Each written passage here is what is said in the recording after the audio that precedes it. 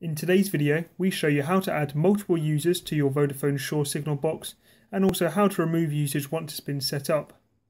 Firstly, you'll need to sign into your Vodafone account on www.vodafone.co.uk. Next, you'll then need to go to My Sure Signal tab along the bar at the top. You then need to choose the Manage Users option. Once that page has been loaded, you'll then have a couple of options to choose from, and you then need to go ahead and choose Add Users. You must then enter the first and last name of the user who will be added to the Sure Signal box and also their mobile number. You also do have the option to edit the role if you wish to. You also do have the option to add multiple users at once if needs be. The next page will then preview the details you have put into the previous page, and it will also ask for you to confirm this. Once this has been done, the user is now linked to the Sure Signal box and it's ready to be used. Back on the Manager Users page, you have the option to remove users from the device. This is extremely straightforward.